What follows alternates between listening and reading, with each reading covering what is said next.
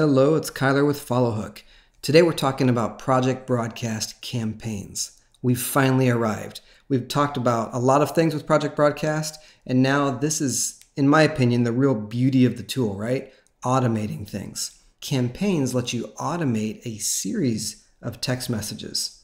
Example, let's say you're a network marketer, and every time you get a new customer, maybe there's a series of 7 text messages you'd like to send them over a period of time that tells them more about the company. You can design all those text messages and even personalize them based on information from that customer, like their name, etc., and then have those automatically send out to them. So then with that campaign set, then all you have to do is add someone to that campaign, and then Project Broadcast takes it from there. You don't have to be a mathematics genius to see how that's going to save you a lot of time. So let's dive in. I've signed into Project Broadcast, and I've clicked on the megaphone, which is your campaigns. Now what I'm going to do is I'm going to cover some basic functionality of how to add and delete campaigns, and then we'll go into the different types of campaigns. So to add a campaign, just click the blue plus sign.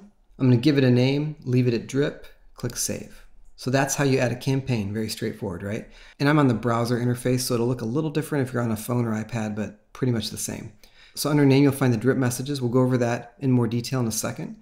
And then contacts is how you can add people manually to the campaign.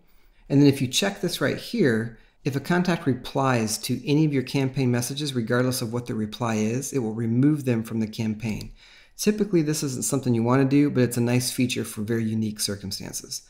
And then message boost, we've talked about this already. Project Broadcast can try and send the messages out a little faster because, as you know, they do a specific pause so that the messages are not marked as spam by any of the carriers. So normally you don't want to use message boost because you want your messages to be delivered. So very simple, right? If I wanted to delete this campaign, I could click the 3 blue dots and click delete. I could clone it. So let's say I set up a campaign and I wanted to clone it for a different group of people and just make some small changes. Cloning will completely duplicate your efforts, but it will not move the same subscribers over. So it's just the campaign itself. And then the fast forward feature is very handy. Let's say you get a campaign built and you want to test it, but the campaign is designed to take place over 10 days and you don't want to wait that long. If you choose fast forward and then select the contact you want to send to, which is typically going to be yourself, then you'll get those messages one every minute. So an 11-day campaign is only going to take 11 minutes to send to you. So that's a really nice feature to quickly review how your campaign is going to look on an actual device. And then the other and the most common way to add people to a campaign is via keywords. We've already talked about keywords. Click on the key and you can go to your existing keywords. And I have a test keyword here. If I click on that, under join campaigns, I can click add campaigns to join, choose my customer welcome campaign, and then click add selected. And then anytime someone sends the keyword test to my Project Broadcast phone number, they will automatically be added to my customer welcome campaign. Another note on keywords, when you're using a keyword to add people to a campaign, you can specify a reply message over here on the right and then a reply delay.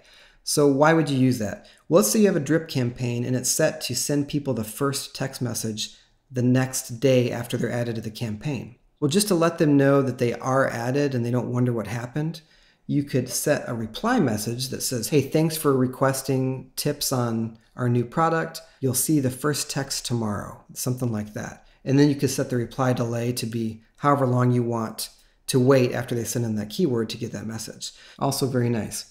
And the other cool bit of information is this is where we finally get into integration with FollowHook, because FollowHook integrates with Project Broadcast via campaigns.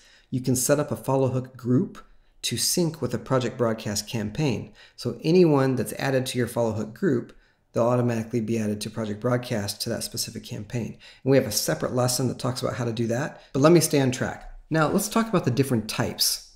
I'm going to click the plus sign again to add a new campaign, and you'll see that there's drip, time-lapsed, calendar, repeating birthday, and anniversary.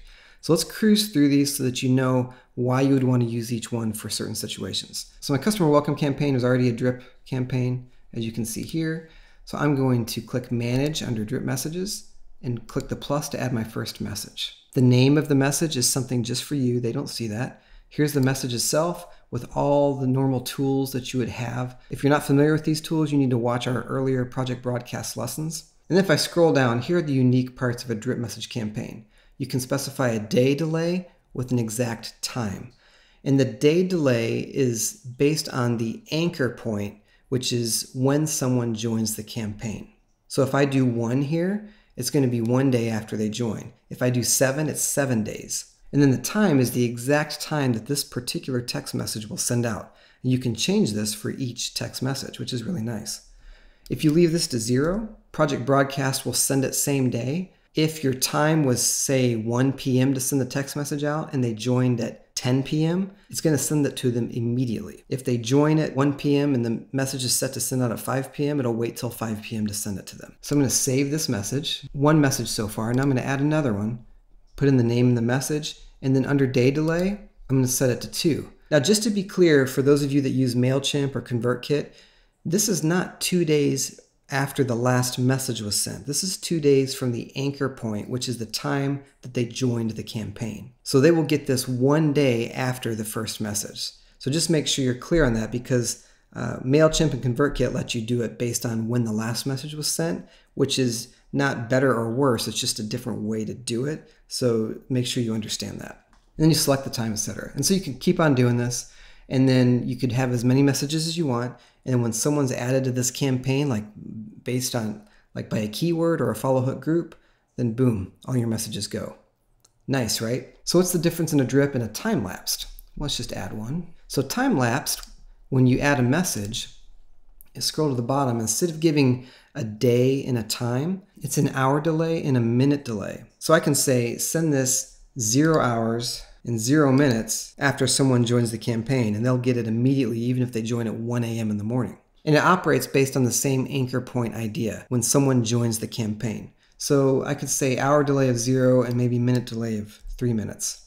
And so 3 minutes after they send the keyword back, they get a text message from me. And then if I added another text message to this campaign, I could say, hey, delay now 24 hours, and then they would get another message at the same exact time of the next day. So as you can see, this can be a little dicey, because what if they happen to be up at 2 a.m. the day that they send you that keyword?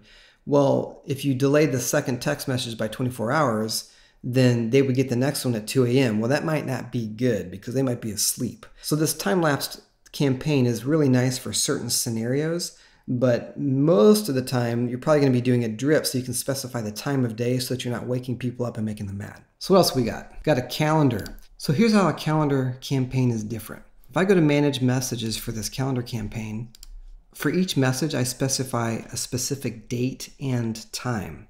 So with a normal drip campaign, people get every message based on when they join the campaign, right? With a calendar campaign, they only get messages based on where they hit in the calendar. So if you have a calendar campaign that's covering the entire month of November, and they join November 18th, they're only going to get the project broadcast messages that are scheduled to send the 18th and after. They won't get the ones that happened earlier.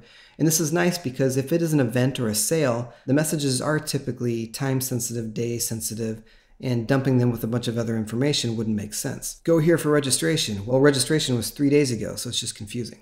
So you get it. That's the difference between a calendar campaign. And okay, what else do we have? Repeating. I'm not going to dive into the settings on these because they're very self-explanatory. A repeating campaign is simply a recurring message that you want to send out over and over and over again. If there's a message that you want a certain group of contacts to get at the certain time of each month, you create the message, you specify the day and time to send it, and you're done. And that campaign will continue to work for you. Birthday. If you have their birthday information, you can send out a message on their birthday. Project Broadcast will automatically do that for anyone added to that campaign. And the same goes for anniversary. So that's it for the different types of campaigns. And another note I didn't mention, you can't add anyone to a campaign if it doesn't have any messages. For example, no messages on this campaign. If I go to try to add someone, it's going to give me an error message, right? You have to add messages first. And then a final note about campaigns. If you want to make sure your campaigns are scheduled and actually going to send, you can always check your calendar in Project Broadcast. And any messages that you have scheduled are going to show up here in your calendar. So when you set up a campaign and you add people either via follow hook or they send in a keyword or you manually add them, you should see them show up here in the schedule. And so that's really it for campaigns. I always say just take a lot of time to craft your words. Don't write anything that you wouldn't want to read yourself. Spend a lot of time really condensing things down, using creative words, be engaging, And the more time you spend into that, the more people are going to get out of your campaign, the more you're going to get out of the campaign because people's response will be better. If you have any questions, please post in the support forum. Thank you so much for being a FollowHook customer, and I can't wait to show you how to tie your campaigns in Project Broadcast to FollowHook groups. We'll talk about that next.